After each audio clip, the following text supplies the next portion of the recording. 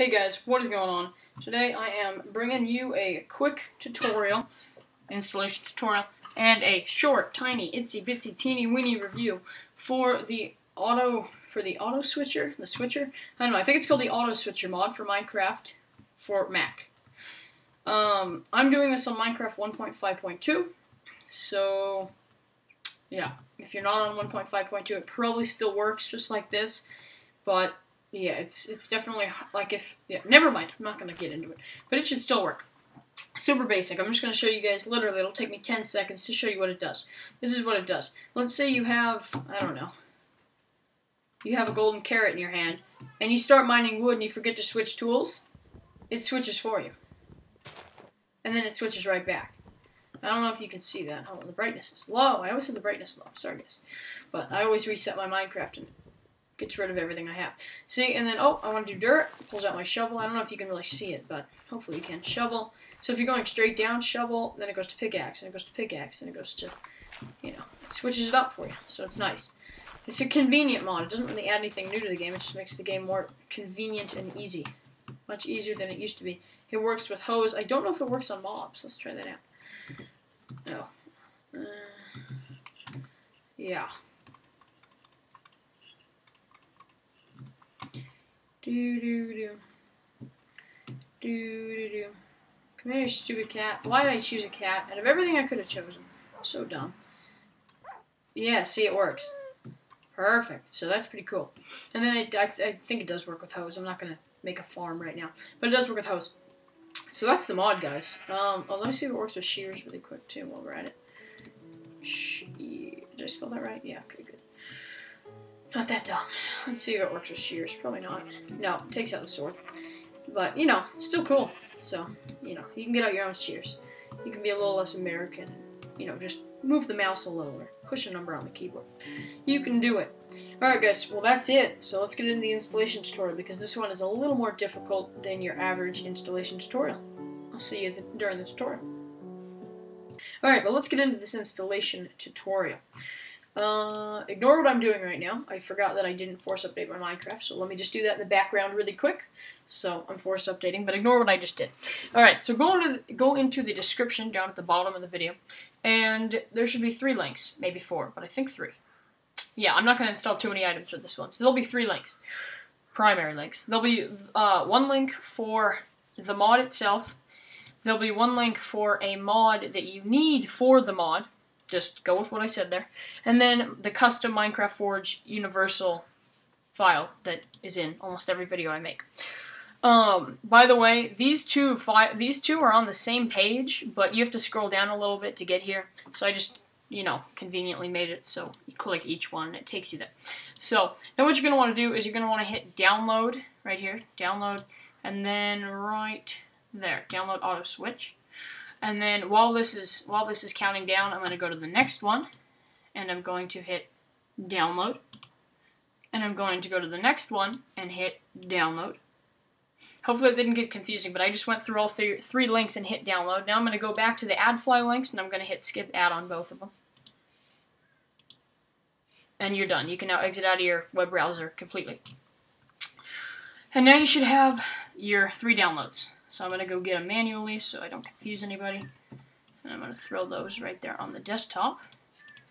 I'm going to spread them out a little bit, keep them kind of organized. This one is kind of separate from these ones. And keep them clean. Alright, so if you have Minecraft open, make sure you exit Minecraft. If your Minecraft is open when you're doing this, it won't work. Just so you know. But I'm hoping you guys already knew that. Okay, so you're going to want to click, or right here, you should see Go. If you don't see Go, click anywhere on your desktop. And for all the people that are subscribed to me, you probably know what I'm going to do, but I'm going to change it up a little. So, you're going to click Go, and you're going to hit the Alt or Option key on your keyboard. The Alt or Option key next to the spacebar on either side on your keyboard. This is for a Mac keyboard.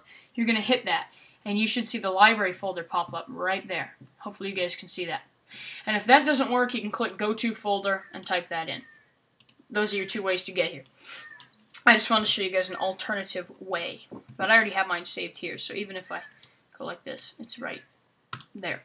Okay, but, so you're in your library folder, sorry, I got off topic there, and go into Application Support, and go into Minecraft, lowercase m, and go into your bin folder. And now you should see a Minecraft.jar folder. You're going to want to right click on that, click Get Info, and you're going to want to add .zip to the file, just like that. And then you can exit out. And it should say, are you sure you want to change the extension from .jar to .zip? Click Use .zip. Another way to do it is you can just hit enter like that and type it. Either way. I'm just trying to make it easier for you guys. Or harder. I don't know how you want to look at it. But okay, you're going to want to double click on that. And now you should have a Minecraft.jar blue folder and a Minecraft.jar.zip file. Put that on the desktop.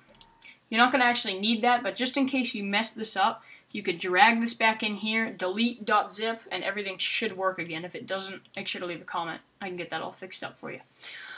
And then go into your Minecraft.jar, and you're going to want to double click MT Forge Una, and then it cuts off there. But open up that zip folder. And you can now delete this zip folder. I'm not going to do it though, it makes a lot of noise. But yeah, you don't need this one. So now you're going to want to open up that blue folder. And that should be the name of it right up here. And then you're going to want to highlight all of these files by hitting Command A. And then you're going to want to copy them all, or hit Command C. And you're going to want to go here and hit Command V to paste them all. Check the Apply to All box and hit Replace. Alright, so now that you've done that, I'm sorry if you could hear that. There was a little earthquake there. Just kidding. It was just an idiot banging on a wall. So you did that, and you're done with the Minecraft.jar. So let's back it up 2 steps. Alright, so now you're back in your Minecraft folder with the bin, config, resources, saves, texture packs, etc. And you're going to want to right-click, make a new folder, and name it Mods. M-O-D-S. No capitals, no spaces. Just like that. Alright, now you're going to want to get the AutoSwitcher and the BombZen API folders. These 2 zip files. And just drag them in there like that. So now when you open it, they should be right there.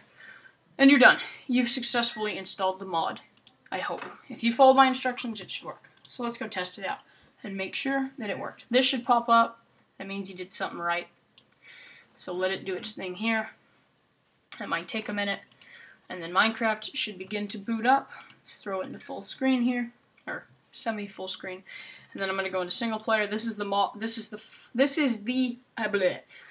world I just used to show you guys the mod. So I should still have the same stuff in my hand. Yeah, cool. And as you can see, it was successfully installed. But wait, let's just make sure we have one thing clear. If I hit FN on my keyboard right now, okay. I'm just going to take a break here and try and explain this. When you install this mod, it does not work. I don't know for whatever reason why he did this, but the mod will not work. It just won't work. Nothing more to it than that. But the mod won't. Why is it exploding? Oh, I'm pulling out my shears. Okay, sorry, that's beside the point. But the mod does not work. You have to push the FN key on your keyboard. It's in the bottom left, FN. If you don't have it, you need to get a Mac keyboard. Push that, and then hit F10. I think F10, that's the sound button. And it should now work. As you can see now, it doesn't work for me.